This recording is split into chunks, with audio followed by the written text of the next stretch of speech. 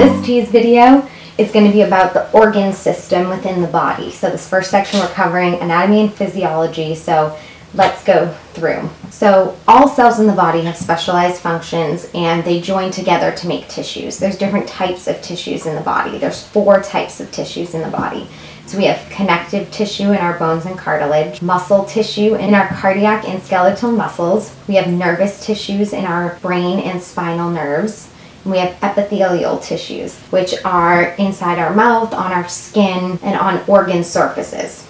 So these tissues join together to make organs in the body. And all of the organs in the body work together to maintain homeostasis, because they want this kind of equilibrium in the body to keep everything, healthy and in line. And that is when we're healthy. And when our body isn't in homeostasis, that's when we're sick.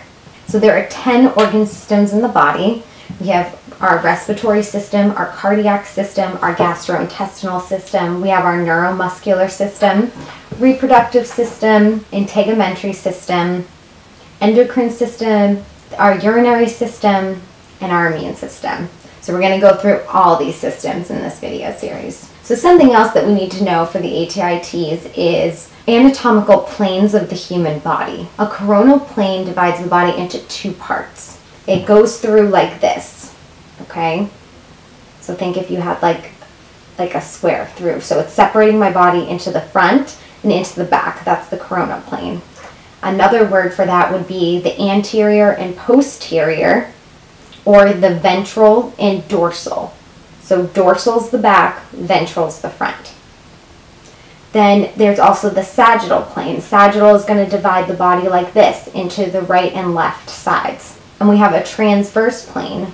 This divides the body into the top and the bottom. So the transverse is coming through like this way. So we have the top and the bottom. So one more time, the coronal plane is cutting us this way. So we have the front, or the anterior, or the ventral.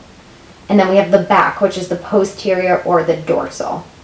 Okay? Then we have the sagittal plane that divides us this way into the right and the left, and the transverse plane that divides us into the top and the bottom.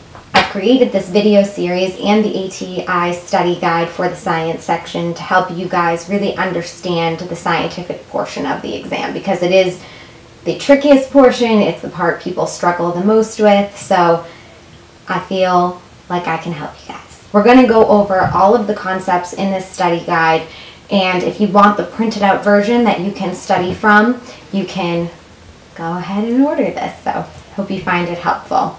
There's also a 14-page free preview that will be linked below as well. So make sure to subscribe and sign up for that free 14-page study guide. The first 14 pages cover some of the anatomy and physiology, so you guys can find that really helpful, and that's a free resource. So go ahead and sign up below to get that.